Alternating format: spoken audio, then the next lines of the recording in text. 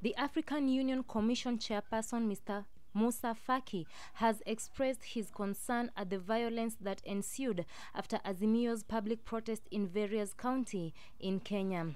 In a statement sent by the Addis Ababa-based organization, the chairperson decried the loss of life, damage to property, and the interruption of economic activities in Nairobi. He called for calm and urged all stakeholders to engage in dialogue to address differences between political players in the supreme interest of national unity and reconciliation.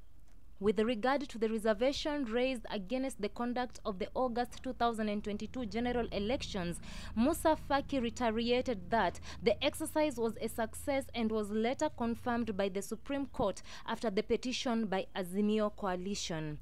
The statement came at a time when the Azimio La Umoja coalition vowed to continue with the protest despite the hurdles placed by the government in its attempt to contain the situation across the country.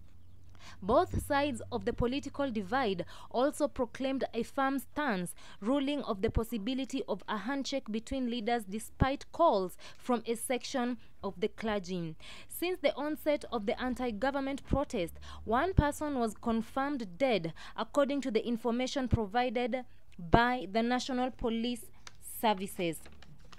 Scores of political officers deployed to manage the protest were also injured in ensuring skirmishes pitting them against the protesters. Now that the African Union Commission chairperson, Mr. Musa Faki, has expressed his concern at the violence that ensued after Azimio's public protest in various counties yesterday, do you think it's high time for President William Ruto to sit and talk with Raila Odinga?